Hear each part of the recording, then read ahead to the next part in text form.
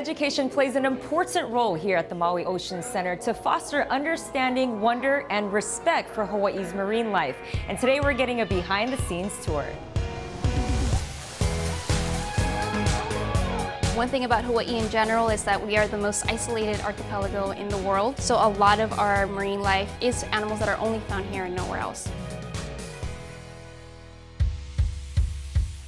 Notice each fish family. You'll start off in the living reef building, primarily focus on the shallow, mid, and deep reef ecosystems. You're learning a lot about the coral reefs and those animals that are found in those areas.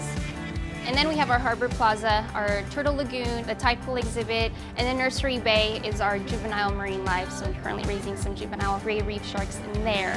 And then leading into our big attraction, which is the Open Ocean exhibit. It includes the tunnel, over 20 sharks and 4 stingrays in that exhibit.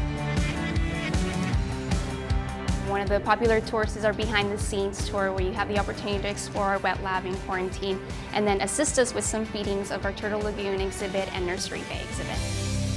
So one of the things that we get the opportunity to share with guests about is the live food culture, which we actually raise brine shrimps. Have you ever heard of sea monkeys? Yeah.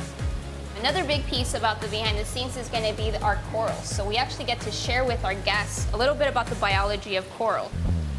The rest of the wet lab, we have animals that we're caring for that are either animals that have recently been collected or that are going to be introduced back out into the wild.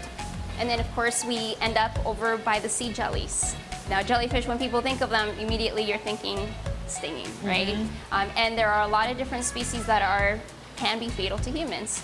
One of the ones that we raise here, the moon jellies, actually has stinging cells that are very, very weak. So us, with our thicker layer of skin, we actually can't feel their sting. Gently just touch it. Just tell me what it feels like.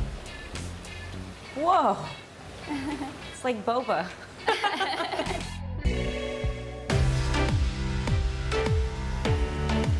So after we finish exploring the wet lab, we head over to our quarantine, and we introduce you to our juvenile green sea turtles that we have the opportunity to raise. My favorite. The 6 sea turtles that we're currently raising come to us from Sea Life Park on the island of Oahu. They're raised for about 2 to 3 years in our facility before being introduced back out into the wild for the first time. Wow. Today on the menu is krill. Krill.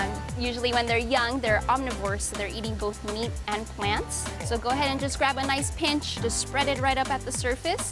Yeah. Oh, that's a big piece. Good job. I love their krill.